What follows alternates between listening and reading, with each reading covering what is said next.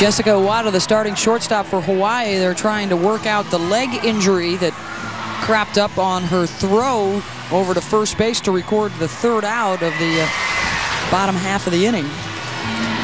And Iwata just coming over, and it's more in the follow-through that you see her leg kind of tuck back behind her. And the good news about this is I think it's more of a muscular injury or irritant than it is the knee.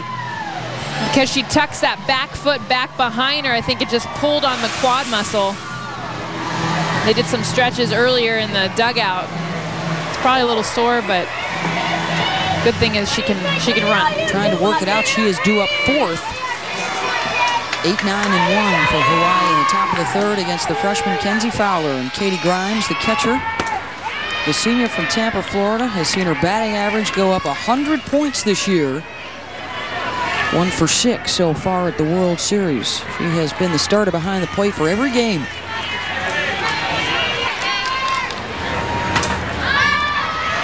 Arredondo back onto the grass. 1 away. It has just been crazy in the tournament. The top 4 seeds have all been eliminated. The top 2 didn't even get here. The other big stories, all the home runs. We're on pace to set a new World Series home run record. 19 of them so far. The record set last year was 24. That is deep, and that one will not be playable. Tracy Yoshikawa, her second home run of the World Series, has tied it up for Hawaii.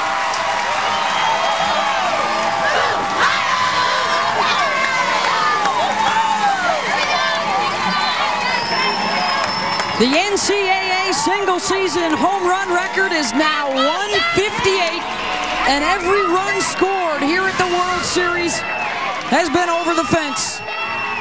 Yoshikawa taking this screwball inside, and just a beautiful piece of hitting. She stays so short, but then being able to get her hands so quick on a pitch that inside.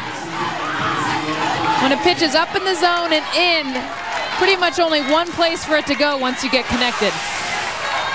High into the bleachers off the screwball from Fowler, and we're even at 1 apiece. That was the number 9 hitter, and now to the top of the order in Kelly Majum. Yoshikawa, the senior from Honolulu. Hi, I'm Tracy Yoshikawa. I'm a senior, and I'm from Honolulu, Hawaii.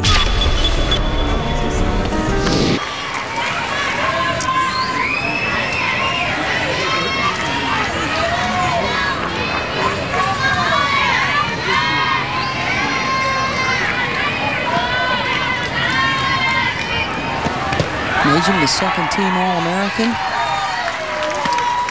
Not only has it been a long journey for Hawaii as a team, but a long journey for the Majum family.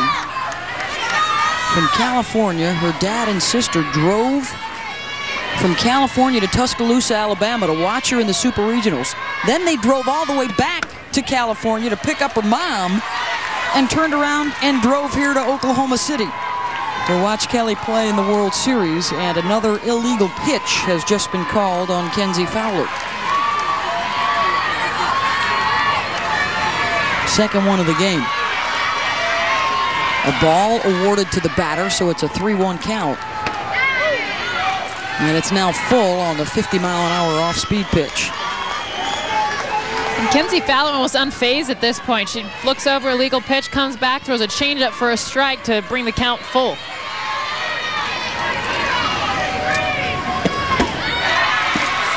Majum draws the walk. Pinch runner coming out, or a pinch hitter here for Iwata, and let's check in with Holly Rowe.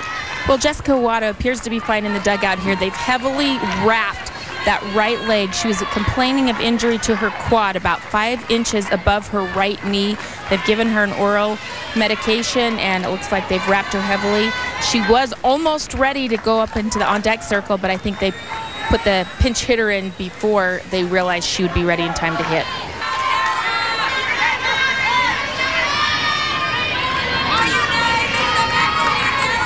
0 for 4 this year as a pinch hitter is Dara.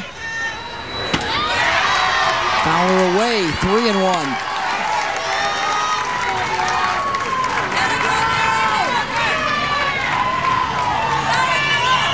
And now Teresa Wilson will come out to chat with the freshman. Certainly could not falter for having these illegal pitches taking their toll on her, as well as pitching her second game of the day in 100-degree heat. And I think part of it, too, is giving up a home run to Tracy Yoshikawa. And I think it's a combination of a lot of things. I think, you know, knowing the illegal pitch is always going to be there. Kenzie Fowler, it's pretty much known now that she's unable to make that adjustment. She's not going to stop illegal pitching. So knowing that that could be called at any moment, but that also Hawaii, with their big swings, are going to take advantage of anything that she brings over the plate. 10 today, 18 illegal pitches in the World Series. Here we go, Dara!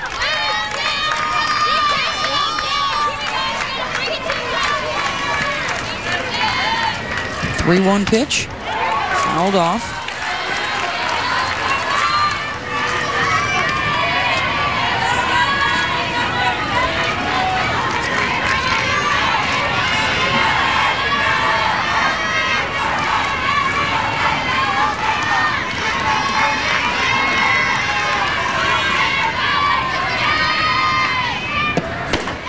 Struck her out. The response from Fowler, 2 down.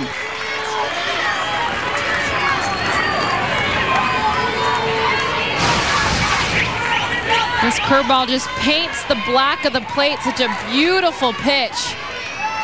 And Dara, who had been pitched inside, definitely caught off guard, looking for that inner part of the plate. Very hard to adjust to. And another illegal pitch. Going to move Kelly Majum over to second. The illegal pitch gives a ball to the hitter and the base to the runner. Kenzie Fowler unable to make that adjustment. Melissa Gonzalez, who walked in the first, and there was an illegal pitch in that at-bat as well, Jessica. Well, and really as a hitter, I mean, I can feel for Kenzie, because in a game situation, you're only thinking about what you're trying to do. You cannot think about body parts. You can't think about your feet. I mean, you're in the moment, you're in the zone. I mean, you play your game, and Kenzie Fowler is trying to continue to pitch her game, but as mentally tough as she is, you know it has to be a distraction when runners are moving and balls are being called. 3-0 to Gonzalez.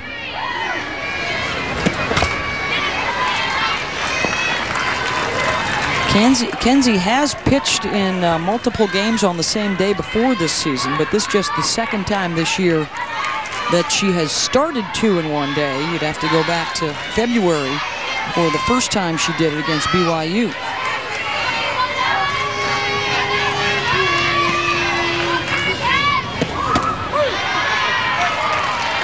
Comes back with another strike. Full count to Gonzalez with 2 down.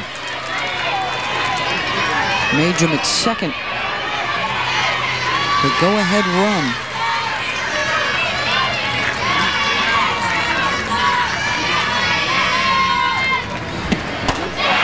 And she gets Gonzalez to chase it out of the zone. A runner left in scoring position. But for the second time at this World Series, the number 9 hitter, Tracy Yoshikawa, sends one out of the park and into the bleachers. We're even at 1 apiece.